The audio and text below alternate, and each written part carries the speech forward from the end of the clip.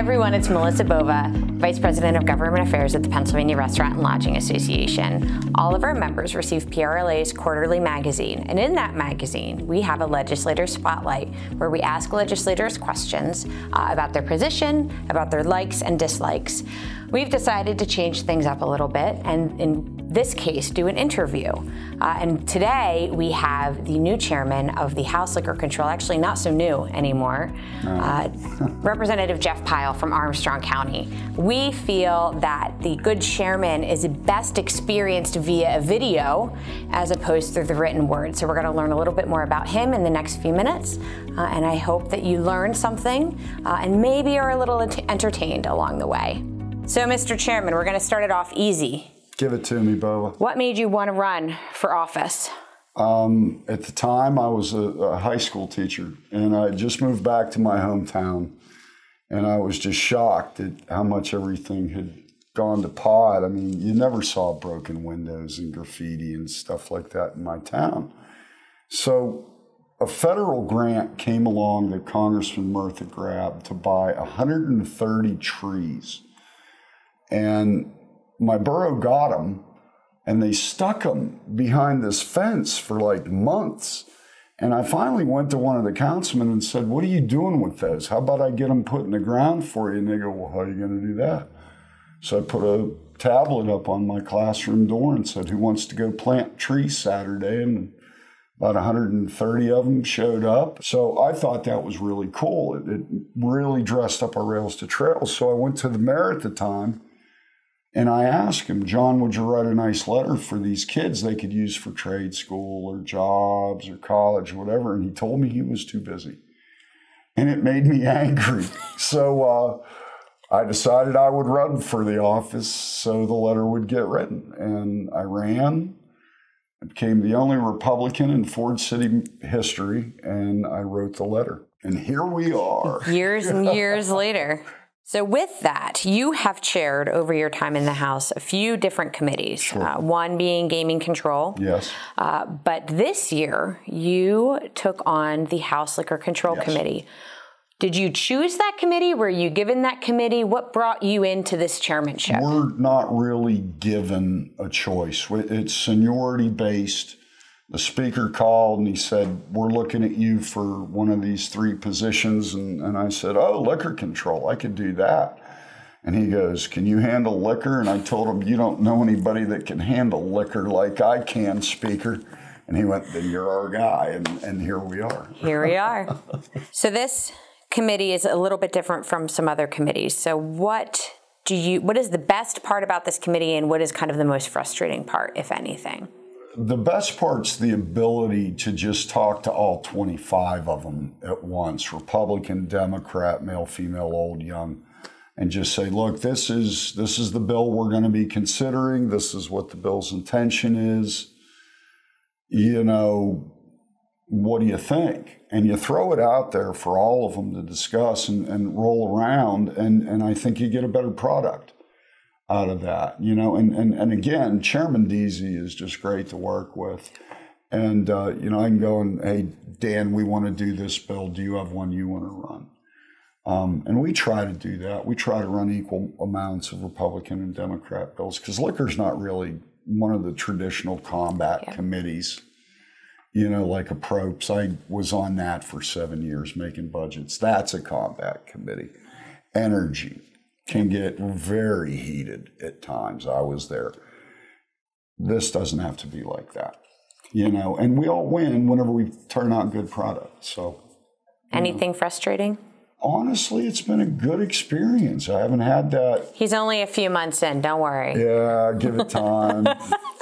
No, honestly, it's been, I would give it all A's. Okay, we're going to move off of liquor. Are there any other key legislative issues that you see happening this year? Shale tax was floating out there year after year. Minimum wage, tipped wage. There's all these policies and ideas, I think, from the governor. Right. What big ticket issues do you see happening, if anything, he's going to this year? He's going to make another run at shale. There's been talk of minimum wage moving, but I haven't seen a whole lot of flesh behind it. You know, it's just talk. It's hard to say. I mean, it is a new House. Yep. And they've got new ideas, and they want to go with them. And as a chairman, my job is to wait for the bills the speaker sends to me and try to get them out of committee and hopefully position well for a successful vote on the floor. If that goes down, then I have the opportunity to go over to the Senate and talk to my buddy Chairman Stefano. It's a lot of respect, between the people on that committee. That's a good segue. I have one easy question, and then we're going to get to the last two hard ones. I saved the hard ones for last. Great. You were first elected in 2004, and it seems that things have kind of changed in the legislature, especially over the last 5 to 7 years. Why does it seem, and it just feels like there is more gridlock and an inability to compromise? That seems like something you yourself don't really believe in, but it feels like there is that gridlock occurring in the legislature. Why do you think that is? I think, the obvious is the left has moved further left and the right has moved further right, and it's broadened the divide between. But, my grandma always used to tell me, I got to be bigger than the situation. And it'd be real easy to fall into that. Oh, it's a Democrat bill. We're not touching it. Leave us alone. Blah. But does that move anybody forward? No. Good ideas are not limited to Republican or Democrat. They come from everywhere. Okay, the last two are the hardest ones. Are the Steelers going to win the Super Bowl in 2020? Absolutely. Are you kidding me? You ask me that? I'm just asking. I don't know. Maybe they need another build-up year. The town with the great football team. We cheer the Pittsburgh Steelers. I'll stop. This is your final question. If you had to choose one of the following to be able to consume for the rest of your life, and you could not have the others ever again. Just one? Yes, and you can't have the others. What would you choose? A, corn dogs, B, Maker's Mark, C, Cheetos. You can only pick one. Yes. That's tough, Melissa. Corn dogs are like one of my 8 food groups, along with crunchy, spicy, hot, and good. Maker's Mark, we could probably cut me right now and fill a glass of Maker's Mark. But Cheetos are saving my life. Have you gotten an endorsement from Cheetos yet? No, and I wrote them a very nice letter, and their lack of response is very disappointing. I was diagnosed with massive renal cell carcinoma in October 2017 with a mass inside my chest, roughly the size of 4 inches of 2x4.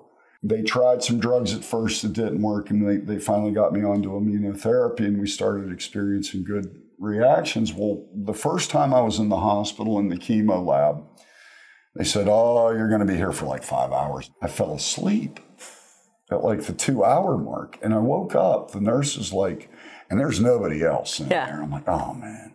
She goes, you're about halfway done. You're going to be here for 2.5 more hours. Would you like a snack? And I said, yeah, I would. And she came back and she had this gigantic cake pan, like out of a school cafeteria, and it had one little wee snack bag of Cheetos on it. And I went, I'll have the Cheetos. So just then, all these miraculous test results, so Optivo and Cheetos. I appreciate y'all being there, and because there's a lot of topics that are new to me. I mean, I never in a million years would have thought there was a hotel license being unused. But it's a big state, and I need guys like you to tell me these things. We appreciate the open door policy that you have and the communication. And as you know, PRLA represents a lot of different interests, and we never want to be the association of no unless we have to. So we look forward to. That's much appreciated. They don't put me in there to kill bills. They put me in there to move bills. Yep. So that's what we try to do. Well, we look forward to working with you. Ma'am, the pleasure is all mine. Thank you, sir. And thank you to everyone who tuned in for our first video interview. And hopefully we will have more, maybe not as exciting, but more in the future. Have a great day.